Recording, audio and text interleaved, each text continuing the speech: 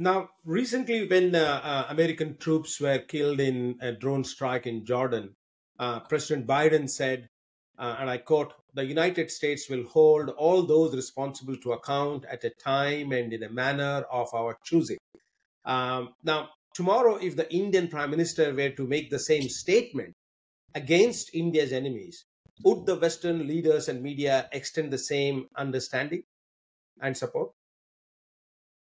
Well, that's a good question. I mean, it may depend on what enemies we're talking about here, right? I mean, if we're talking about, let's say a horrific terrorist attack in India carried out by Islamist terrorists, I think that you'd have a lot of support. You definitely would have a lot of support from the U.S. and its Western allies and partners in uh, showing solidarity with India and pledging whatever support is requested.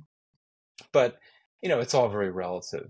And I think this gets into some interesting questions about the nature of US-India relations, right? I mean, they certainly see eye to eye on a number of shared threats and shared challenges, whether you're talking about China's growing role in the world, or whether you're talking about Islamist terrorists, or whether you're talking about, a very different, non-traditional kind of threat, like climate change.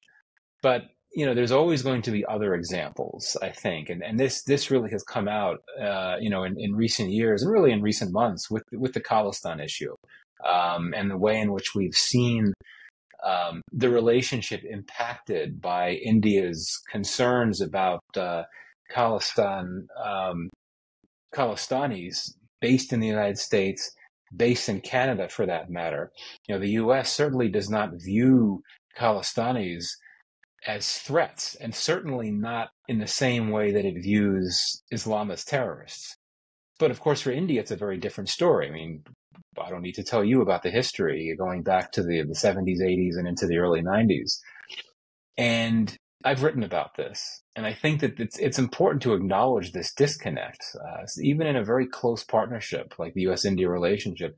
There's going to be things where the two sides don't see eye to eye, and part of a strong partnership is working through those issues. The U.S. government, for good reason, was very upset about this alleged attempted assassination, again allegedly orchestrated by an Indian official.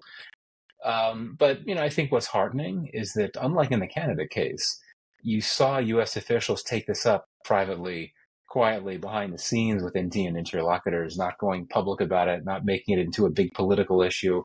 And I think that's encouraging. I think that's a nice reflection of the U.S.-India relationship, quite frankly. But yeah, your question is an interesting one.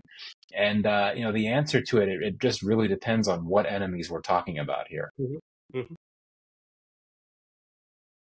So far as the US is concerned, certain inputs were given to us as part of our security cooperation with the United States. Insofar as Canada is concerned, no specific evidence or inputs were provided to us. So the question of equitable treatment to two countries who have, one of whom has provided inputs and one of whom has not, does not arise. India's most wanted terrorists are dropping like flies in Pakistan. Not one, not two, and not even the dirty dozen. It's actually 20 and counting. But the question is, who is killing India's most wanted terrorists in Pakistan? Are these Indian secret agents, as some may want to argue, or as Pakistan's ISI tried to tell the world that these are death squads of India at large? Or is there a more sinister ISI game plan at play? Eliminate the terrorists who are now way past their use-by date. They may be in the public eye. They may be on the list of the Financial Action Task Force and other agencies that track Pakistan's state-sponsored radical Islamist terror.